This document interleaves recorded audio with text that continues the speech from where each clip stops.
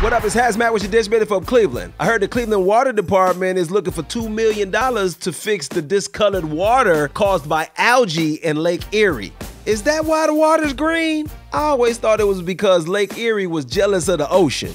The NFL has appealed Judge Sue L. Robinson's decision of a 6-game suspension for Deshaun Watson, so you know what that means. It's about to get ugly. I'm just surprised to see there are Steeler fans chiming in upset with the decision. Like Big Ben Roethlisberger ain't going into the Hall of Fame with sexual assault allegations on his resume. I'm not trying to belittle the seriousness of these allegations. I'm just saying, Steeler fans need to shut up.